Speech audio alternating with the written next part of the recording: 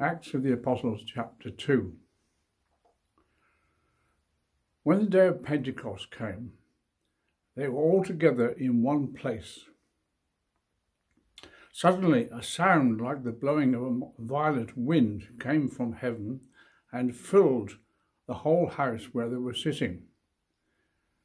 They saw what seemed to be tongues of fire that separated and came to rest on each of them. All of them were filled with the Holy Spirit and began to speak in other tongues as the Spirit enabled them. Now verse 12. Amazed and perplexed, they asked one another,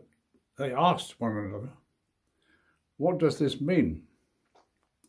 Some, however, made fun of them and said, "They've had too much wine." Then Peter stood up with the 11, raised his voice, and addressed the crowd. "Fellow Jews, and all of you who live in Jerusalem, let me explain this to you.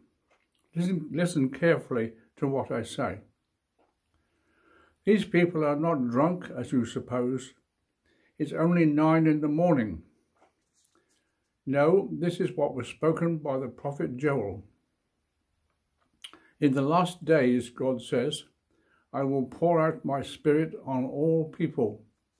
Your sons and your daughters will prophesy. Your young men will see visions. Your old men will dream dreams. Even on my servants, both men and women, I will pour out my Spirit in those days, and they will prophesy." And now verse 42.